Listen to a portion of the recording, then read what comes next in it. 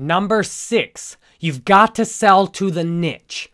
I've seen many stories of people who've made thousands, tens of thousands, hundreds of thousands of dollars selling shirts online. And they consistently are recommending that you've got to make these niche sales. A niche is, for example, a group of people who like a certain baseball team. That's a niche. Or selling to people with a certain name. That's a niche. That basically you've got to sell to the niche, and that's where the money is. And I'm going to say the exact opposite.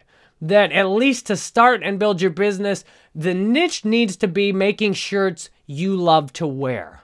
Instead of thinking about the niche, I've tried so many different angles on selling to this group of people or that group of people. It doesn't work very well most of the time. And that means it takes a lot of energy and effort and aggravation to try and find a niche. The easiest thing to do is just make shirts you love wearing. Just make shirts you are proud. Make a shirt that the biggest difference in selling shirts and merchandise is 0 purchases to 1. That's the biggest difference, and the most effective way to promote your shirts for the very lowest cost and enjoy the rewards of them is as follows. Look, I've got my own shirt on. That is the very easiest and most effective way. If you won't buy your own shirts, then why even bother designing them? You've got to be able to at least buy your own shirts. So I'm grateful today that as I design shirts, I'm not trying to sell to a niche. I'm essentially trying to sell to myself. I'm making shirts for me. So in making shirts for me, you could say, well, that's the ultimate niche. You're making shirts for yourself.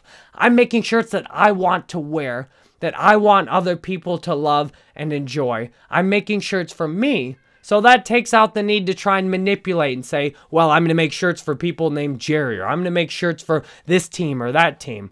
Almost all the things I've done in trying to sell to a niche have either got me in trouble for breaking rules and making unofficial merchandise, or they've been a complete waste of time. I've made a bunch of shirts like Honey Badger Don't Care that I never wore, or I've wasted a ton of time selling to the niche. So one of the biggest myths I can bust is that selling to the niche is a good idea. Let other people go try and work all the niches. What I try and do is just essentially, if I can sell myself, if I can make a design that I'm willing to shell out 20 bucks for to have printed, that I'm willing to wear around, then I've made something that maybe other people will want to wear. And then I'm not limited to fans of a certain team. I'm not limited to a certain type of people. I can sell to anyone then who might like a similar design. And that's what you really want. You want to make something that the masses would be capable of buying.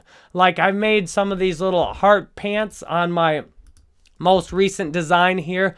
I mean, you could say, well, these are a niche. I'll scroll over and show you these. You could say, well, these are a niche. That's a very certain person. I don't know who exactly would want to buy these leggings, but from my point of view, these are mass market.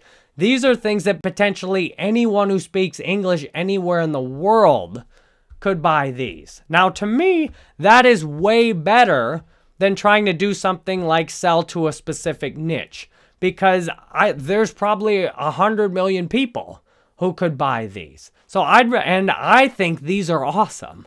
I'm going to try and sell my wife and see if she wants to get a pair.